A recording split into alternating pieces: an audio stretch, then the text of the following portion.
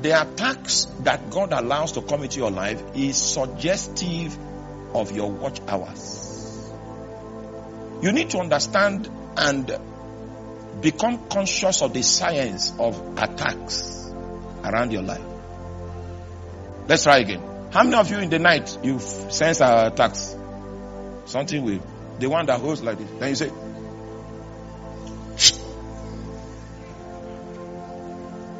let's try again. All right.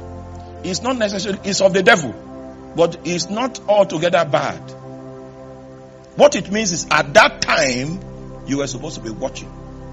So if you check when that thing came to hold you on the neck on Wednesday, on Friday, you might find out it is the same time. I'm trying to teach you to understand your own unique watches. Oh my Jesus. My class is done. I want to save you. I want to save you from the grip to release you into liberty. But you need to stay with me. Your attacks has a science around it because it is occasioned by an intelligent entity. The reason why the entity had access to you in the first place is because you became vulnerable. Your defense system was withdrawn at a certain time. And that time that your defense system was withdrawn is suggestive of the time that you were supposed to be what?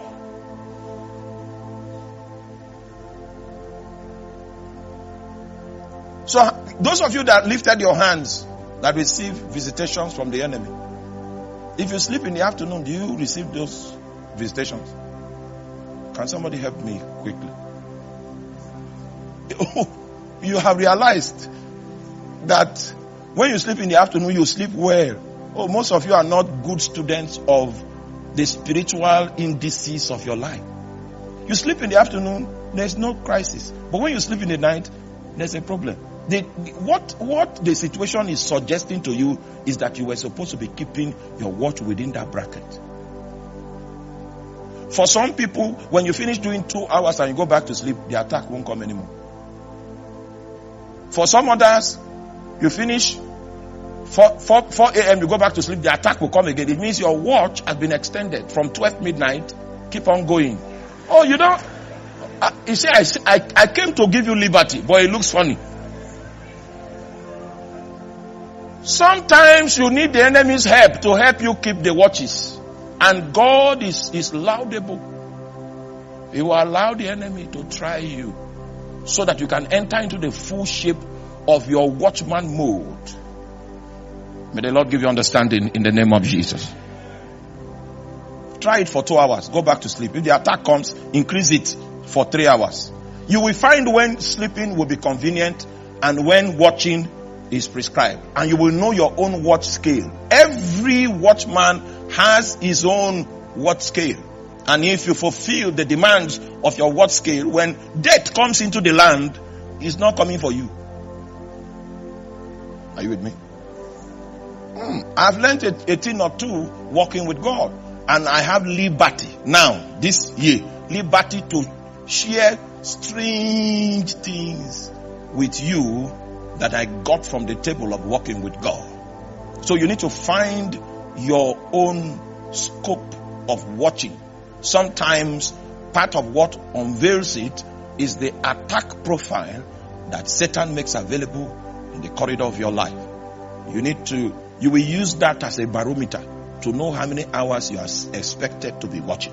Sometimes God comes expressly and says to you, if you want to meet me from henceforth, meet me in the night. That means He had given you a prescription of your watches. If you begin to practicalize it, you will know how many hours in the night God is expecting you to be watching.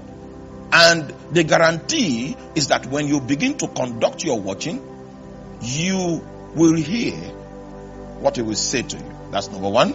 And He will also give you answers to the questions that life will ask you in the daytime. So there are 2 guarantees that you can extract from your watching. In the book of Exodus, chapter 14, beginning from verse 21, the Bible says, and Moses stretched out his hand over the sea, and the Lord caused the sea to go back by a strong east wind all that night, and God made the sea dry land, and the waters were divided. And the children of Israel went into the midst of the sea upon dry ground, and the waters were a wall unto them on their right hand and on their left. And the Egyptians pursued and went in after them to the midst of the sea, even all Pharaoh's horses, his chariots, and his horsemen. Verse 24. And it came to pass, please listen to me, it came to pass that in the morning watch, the Lord looked unto the host of the Egyptians through the pillar of fire and of the cloud, and troubled the host of the Egyptians. Excuse me. It was not all night God was looking. The moment they activated the watch, God could be involved in their struggle. The moment they activated the watch, God could be factored in their situation. If you know how critical, as omnipotent as God is, alright, you will need to invite him into your space in order for his sovereignty to be felt. The moment it was the watch, God became involved in the struggle,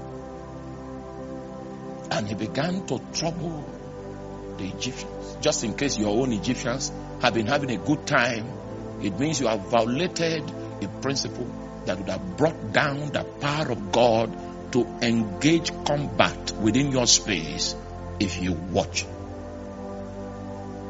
So the question this evening is, what is the state of your Egyptians? If they are not receiving trouble, it means you are not keeping your watches. If Satan in your family is so strong like an armed warrior, it means you guys have forgotten the way of the watchman. I will stand. That's a commitment that the prophet is making. What was his commitment? I will stand upon my watch. I pray tonight that you will come to that point in your life where you make a commitment.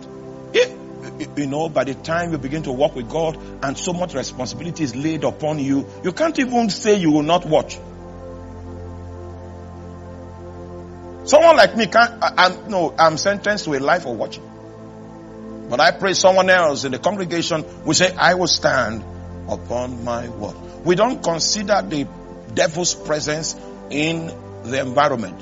What we do is that we make a commitment to stand upon our watch. That's when you know how powerful God is. The enemy will boast as long as there's no watchman in the territory. But the moment you activate the morning watches, the Lord will trouble the Egyptians. Please help me tell your neighbor, when will you make a decision? When will you take the stand about your watching life? Standing upon your watch and mounting your tower is not all there is about the ways of watchmen. When you enlist to become a watchman, there are so many responsibilities that you have accepted to begin to shoulder. Are you with me? They are not with me. I need to give you a little insight because I need to tell you about the metaphors. The metaphors of some metaphors in the kingdom that watchmen will interface with. That's where I'm going. When I finish that, then I will tell you about the watchmen that watch the move of God. Are you there? All right. So, as a watchman, the first thing you watch out for is to hear what the Lord will what? Say to you. Second thing you watch out for is to hear what answers the Lord will give you to circumstances, to situations, to challenges, to people, to demons. What answers? That's the place where wisdom, condensed wisdom, saturates your heart. And suddenly you have answers. Right? The third thing that you will need to do as a watchman is to interpret the signs. Did you hear what I just said? To do what? To interpret what? The sign. Whenever there's an activity in the realm of the spirit, it litters the physical realm and the spiritual realm with signs. And a good watchman should be able to interpret the signs.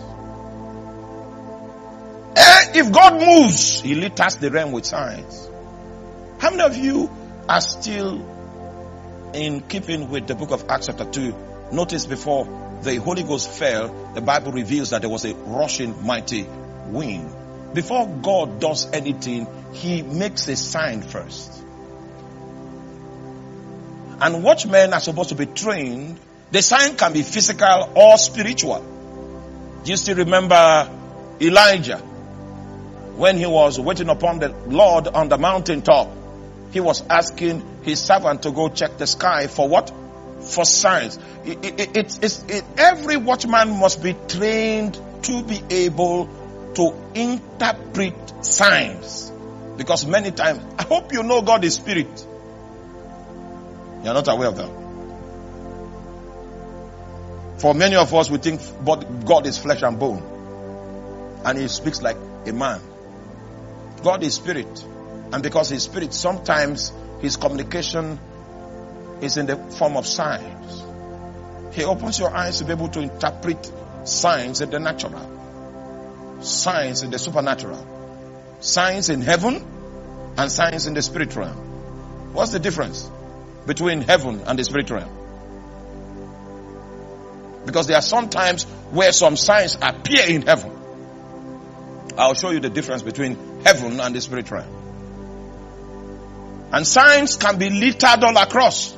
And as a watchman, you must be skilled in the interpretation of signs. Psalm 74 verse 9, quickly, before I show you the object of a few signs, that from this day, be no longer ignorant of those signs. Because when you begin to pray, you begin to seek God, you begin to talk to God, you begin to cry out, you begin to fast, you begin to keep food aside, you go dry, you only take water.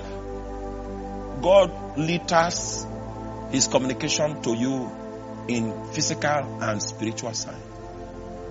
And a good watchman must be able to read the signs.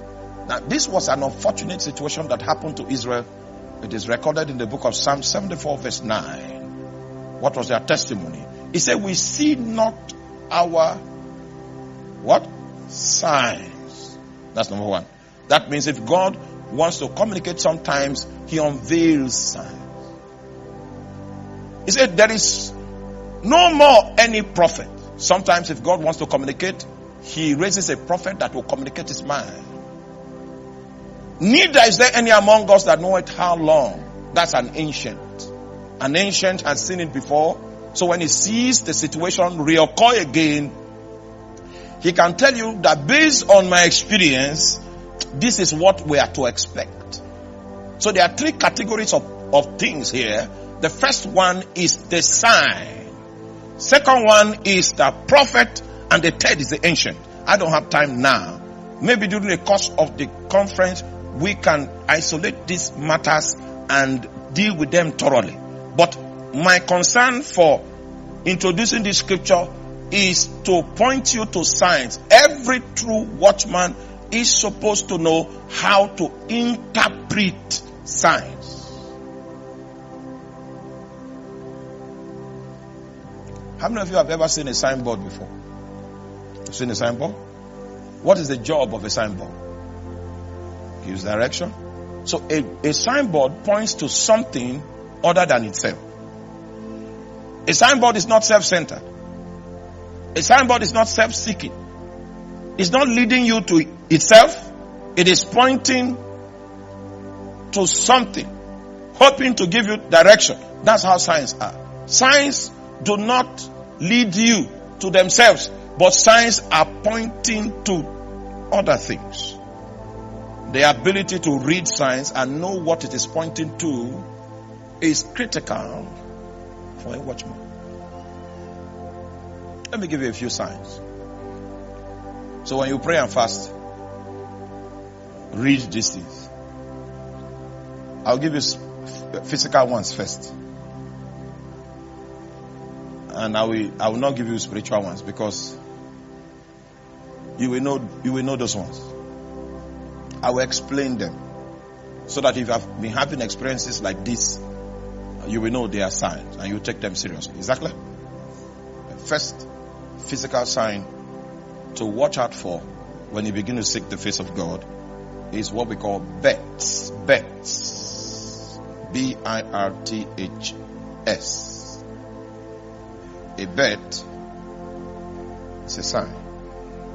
Isaiah chapter 7 verse 11 and 14. Chief Donatus, how many children do you have? I have one child. Every child comes to point to something. Are you aware of that? Do you know what your daughter is pointing to? You have not read it. You pray for many hours, but you don't read signs. It means you are avoiding spiritual intelligence. Pastor Tony, how many children do you have? You have 3. Do you know what each one is pointing to? You know? All right, arm him with a microphone.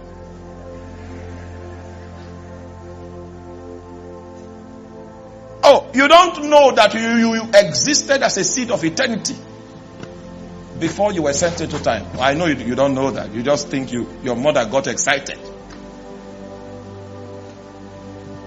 Your parents got excited. That's why you're here. How many of you have read the book of Jeremiah chapter 1? He said, before I formed thee in the womb, I knew you. And before thou camest forth, you existed as a seed of eternity. Before you were formed in the womb, you existed before God. Before thou camest forth, I sanctified and ordained you as a prophet to the nation. Even in that immaterial form, he was assigned to an agenda. That agenda was within a bracket of time, even though eternity doesn't recognize time. You are not with me. If at any point in time I'm speaking over your head, just do like this, I will stop. If I see any hand like this, then I'll just stop. And then we'll just start singing. Oh, sing, oh, sing, oh. Pray. At least everybody understands singing. Praise the Lord. Oh, sing, oh, sing, oh. Where's my keyboard man? Let's sing this song. They don't understand, so let's start the singing. Oh, sing, oh, sing, oh. Praise the... Oh! You have not read the signs. You existed as a seed of eternity before you were formed in your mother's womb. The time you came forth, you would have come forth in the Stone Age. You have come forth in the time of Abraham. But it was now you came. Why? If you check prophetic children, every child that was born, whose destiny was adequately articulated, the prophets around them were able to read the signs, what they were pointing to. Every child is pointing to something. This is not my lecture for the night. I need to take you into a series of lectures to show you how to read the move of God. That's my burden for this night. How to read the move of God. The Lord came to me and said, you've been trying in this your teaching. But now let me teach you what to teach. He came in December. You are trying hard. But I need to upgrade you. I need to upgrade you so that you can help my people. Chief Donas doesn't know the meaning of her daughter, what her daughter is wanting to. I have 3 children. Joshua.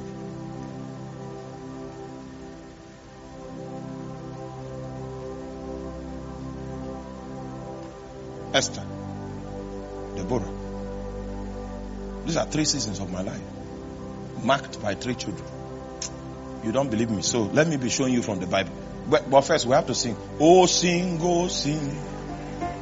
Praise the Lord. Oh, sing on, sing. Everybody understand this song? Praise the Praise His holy name. Oh, sing on. Praise the Lord. The scripture I've been avoiding. I can't avoid it again. That's the problem. All right, let's go.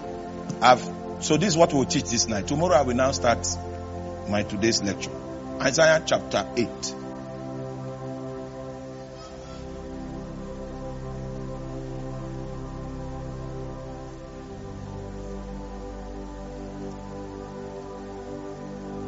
Moreover, the Lord said unto me, take thee a great roll and write in it with a man's pen concerning Mahashalal Hashbaz. And I took unto me faithful witnesses to record, Uriah the priest and Zachariah the son of Jebrechiah. And I went unto the prophetess, and she conceived and bare a son. Then said the Lord to me, call his name Mahashalal Hashbaz. Now the name came before the guy was conceived.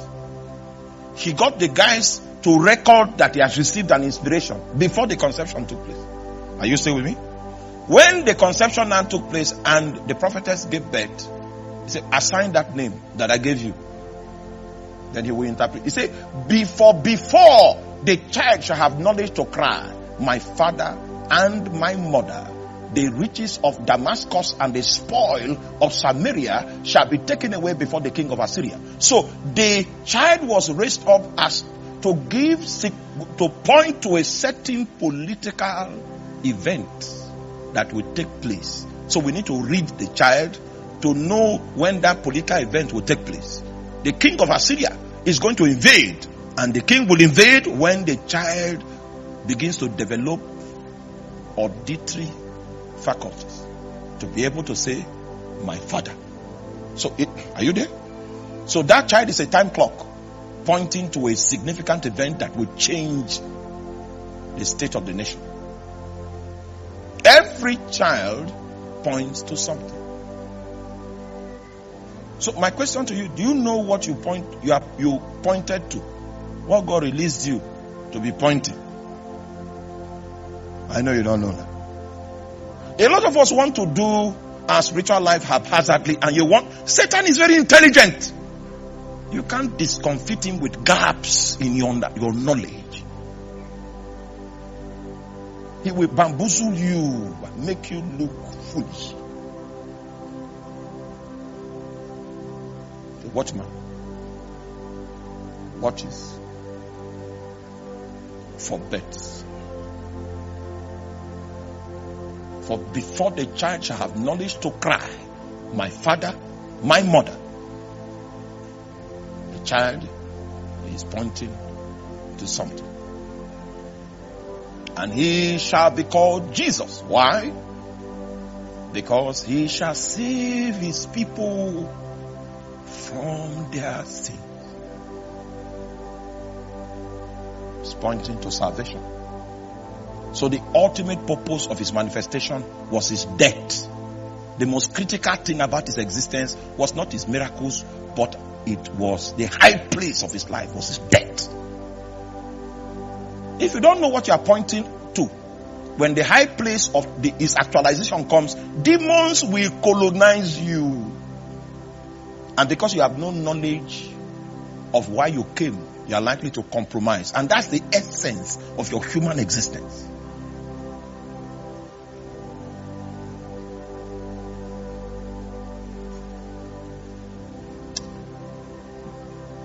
Can I speak to you? All right. My first son, Joshua.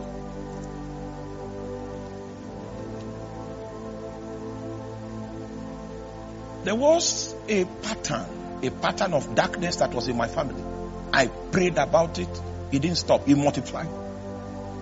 I fasted. I called upon the name of the Lord. It yet increased. Then I said, okay, I know the meaning of this now. It means I need to go deeper. Huh? If you are going to Boko and your fuel finishes at 100, the car has not spoiled. What you need is more fuel. Have you been praying about a matter and it has not worked? You know what? You need to add spices add fasting, add sacrifice. Because what you are doing cannot take you to where you want to go. The fuel has finished. The Lord give you understand. So there was this challenge in the family. The specific challenge is with health. And it was not just in our nuclear family, it was in the entire extended family. I labored in fasting for 200 and something days, and God had mercy on me and showed me. And He said, in the day that this child is born, I will begin to deliver your people. I mean, the omnipotent God was saying that His deliverance is according to a certain calendar. And this child will be a pointer to the season of that deliverance. Why did the omnipotent God not just come and break the yoke? I've been standing, I've been praying. You don't know the protocol of heaven. So I waited. When a male child is born in the family, I go and check out to see if this is the one I saw in my vision. I checked 5 male children. I became frustrated. I stopped checking. Until my wife became pregnant. I went to the hospital in the night because labor came on her intensely in the night. And my mom, being a midwife, was with us. She was able to trace it. I went there and I prayed all the prayer in my spirit. I prayed it till 4 a.m. Miyako Kari Ameni. Laiko Feli Kapole Masuka Manta Babo. By 4 a.m. I was expecting a cry of a child. 4 a.m. What happened? My wife strode out.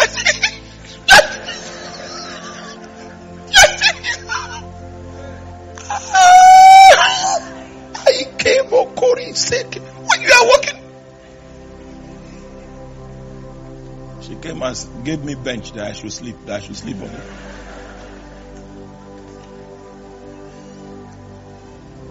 So by 6 a.m., brethren came and said, Pastor, it's okay, go and sleep. And I went home, and the sleep came deep.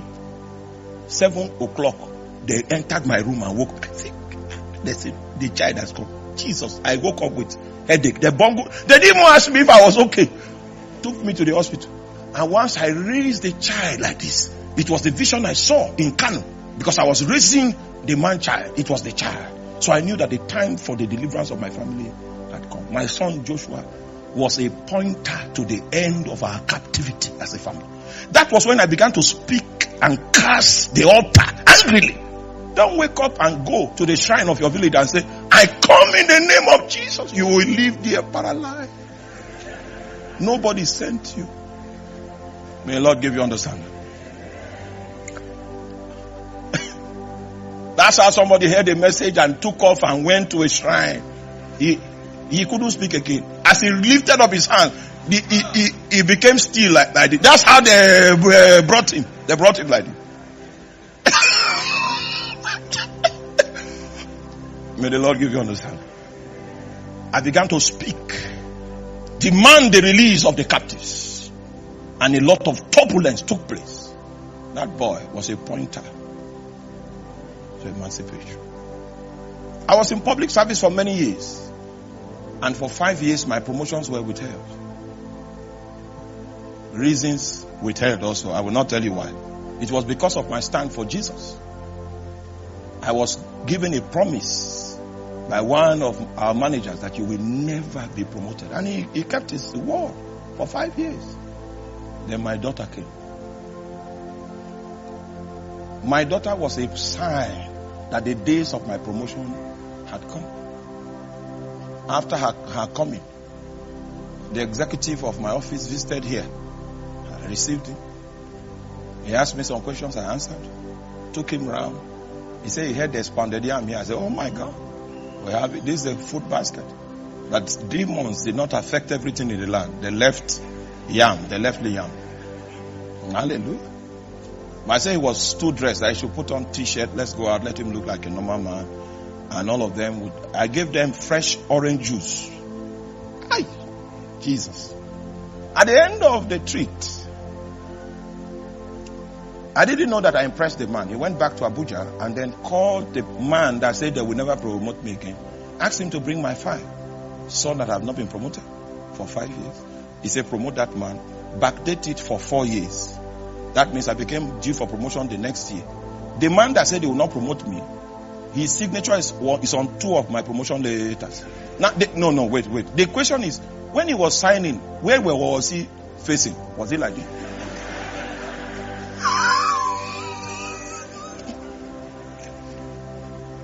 My second daughter was pointing to a fact where even my enemies must be forced to work for me. That's the message of that day. It's enshrined in my books. Number 3, my wife took in and I went to preach in a crusade and the demons came to invade her. They attacked her and she lost the baby.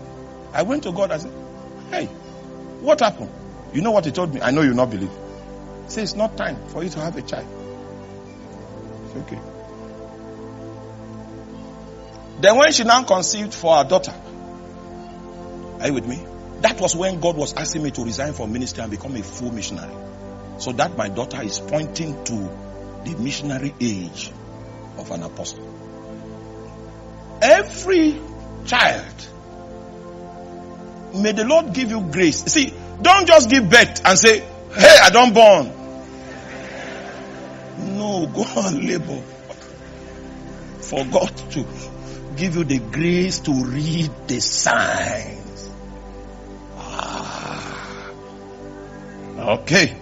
So births are signs.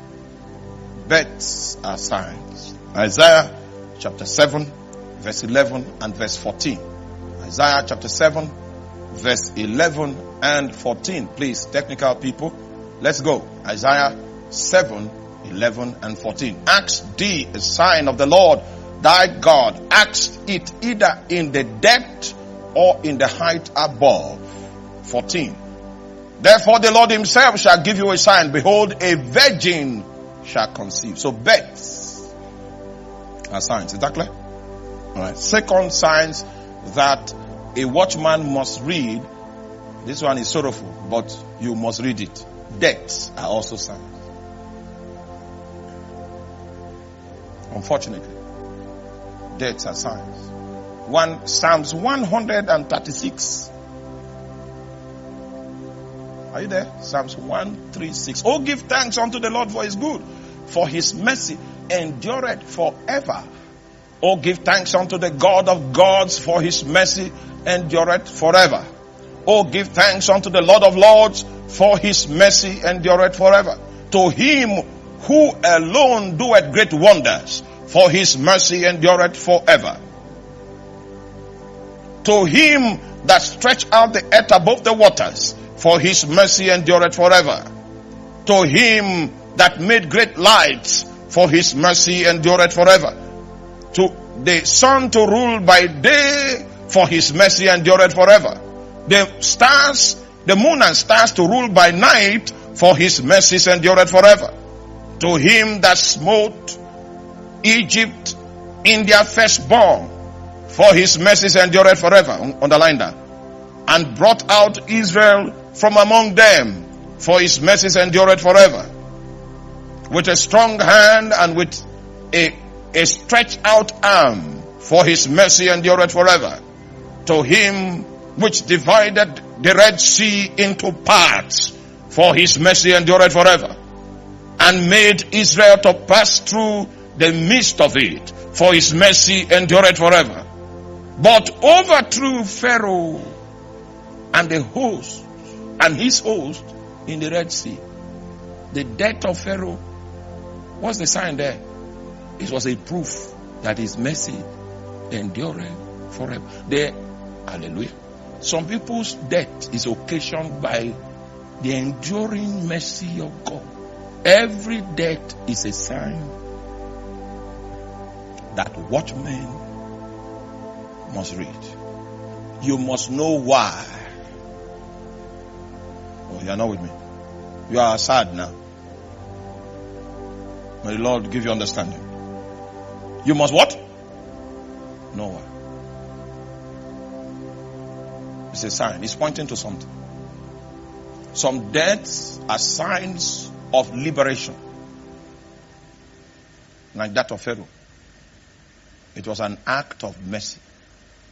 It was a proof that God's mercy does what? Endures forever. Some deaths are indications of the fact that the family is at war and that the darkness in the family has been left untouched. It's a call for the warriors to swing into action.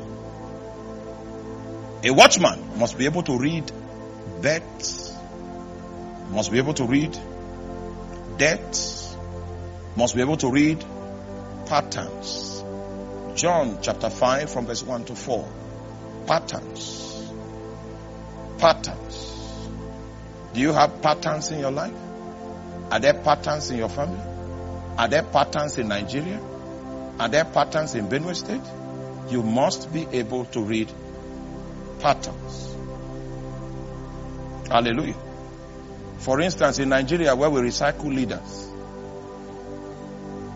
if a leader is campaigning, all you need, if he has ruled before, go and check how he ruled before.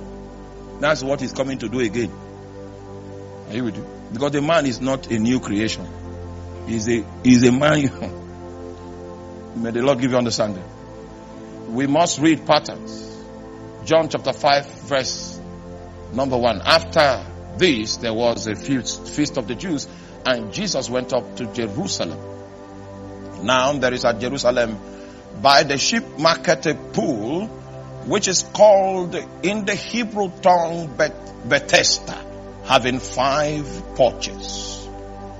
In these lay a great multitude of impotent folk, of blind, halt, withered, waiting for the moving of the water. Verse 4 is my emphasis. For an angel went down at a certain season into the pool and troubled the water. An angel went down. That's a pattern. A watchman must be able to study patterns. The science of being a competent watchman is inclusive of your ability to interpret patterns. Suddenly, after 3 years, one person dies. And then another 3 years, 2 people now die in an accident. After 3 years again, there's another burial. There is a science. It is indicative of the fact that a causative agent is an intelligence. It keeps time. It keeps schedule. He understands the cycle. So that is supposed to be a red flag that will launch a watchman into the searches of the deep. Have you read the scripture that says, deep calleth unto deep? If you want to know secrets, mysteries, hidden things, you will need to go into deep places. May the Lord give you grace to dive into deep places. When you get to deep places, you will now discover that even the kingdom of God operates by mysteries. So if you are operating in the shallow place, the real business, the real transaction that is taking place in the kingdom of God, you will never know. You'll just be a victim of mysteries being administered. I want to be where seals break, where things that were concealed will be brought to light. He said the things is what's that scripture again? There is a path which no fowl knoweth, which the vulture's eyes have not seen. The lion's whelps have not trodden it, nor the fierce lions passed by it. He putteth forth his hands upon the rocks. He overturned the mountains by the roots. He cutted out rivers among the rocks, and his eyes seeth every precious thing. He bindeth the floods from overflowing, and the thing that is hidden bringeth he forth to light. The entire spirit realm operates a protocol of secrecy.